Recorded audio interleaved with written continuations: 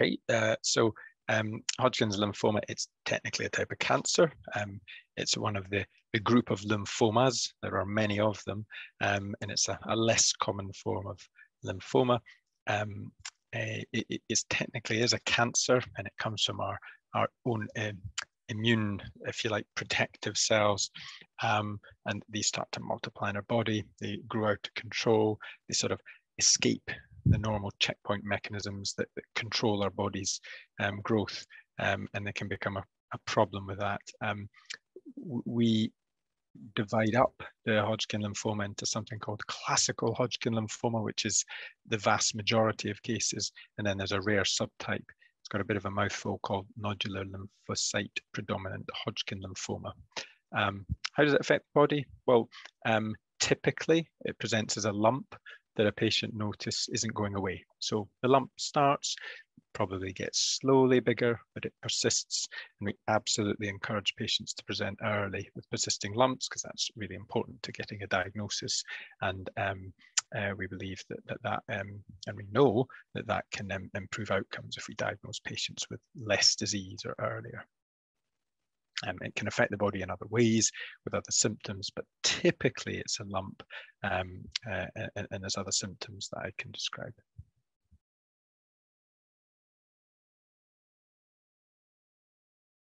Okay, so most patients who get Hodgkin lymphoma are sadly unlucky, and what that really means is that we don't know specifically why one patient gets it and many others don't get it. There is work looking at certain associations.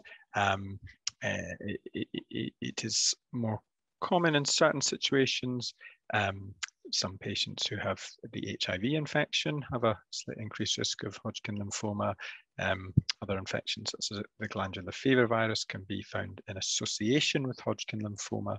But again, most people do not get Hodgkin lymphoma who have these infections. So most of the time, we don't know why patients get Hodgkin lymphoma.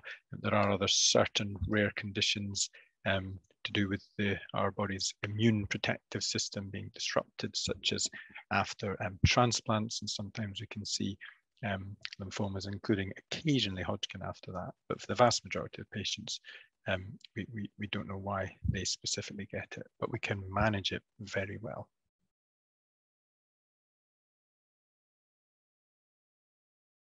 So typically, patients will present with a lump, a mass that's often, but not always, in their neck or in their armpits or in their groin, where they might notice it. The reason we say that is because that's where we have lymph nodes. So we all have lymph nodes. They're a normal part of us, and they're full of our immune protective cells.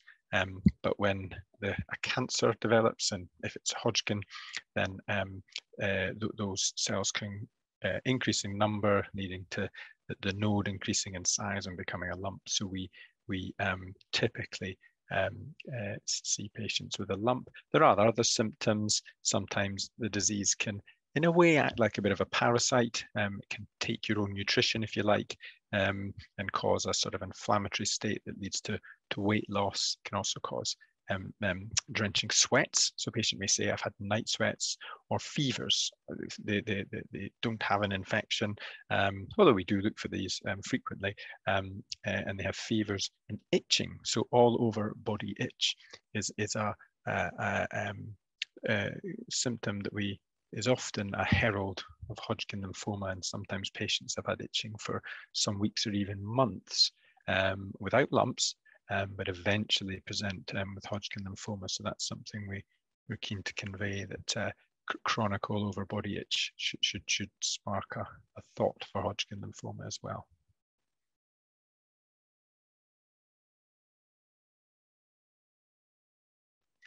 So Hodgkin lymphoma is curable for the vast majority of patients. And for those patients, it's typically with what we term a course of treatment. So most patients with Hodgkin lymphoma are cured with one course of treatment. Some patients need more than one course, and what we term more intensive or novel new therapies to achieve a cure. But the vast majority of patients are cured of this condition. So it's a great success story of over recent decades.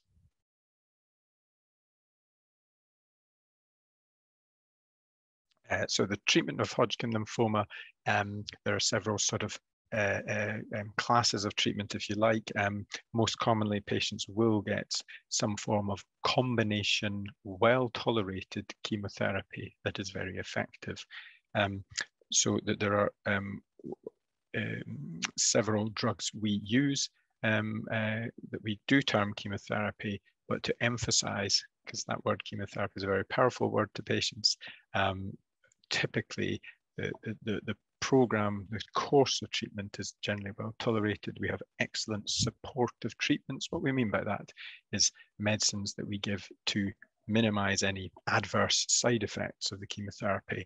And there are now approaches to treatment that are curative and enable us to actually scale back treatment if patients have had an excellent early response. So we see a patient, we treat them, we reassess them earlier in the treatment, and if they're going very much in the right direction, as many are, to be fair, we may then actually be able to tweak back the treatment, so maintaining cure, but with less treatment, and therefore reducing the risk of some of the side effects that we've historically seen for treatment.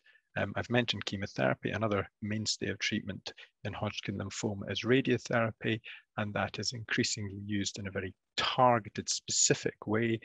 Techniques have improved over years, side effects have reduced, and we have treatment approaches that again may enable us to omit radiotherapy in certain situations where we might previously have used it, but now we know they have excellent long-term outcomes without even the radiotherapy. There are new treatments that are very good in Hodgkin lymphoma. We at present generally do not need them for most patients because of the success of our actual sort of long-term conventional treatments, but they're there for patients who need them. They're there in certain situations where more than one treatment's perhaps needed, and can be given in various combinations too. But overall, the treatment is very well tolerated. It does take some, typically months actually. It's generally given as an outpatient, with patients at home coming up for treatment of a day and being home sort of before dinner kind of thing, but is well tolerated.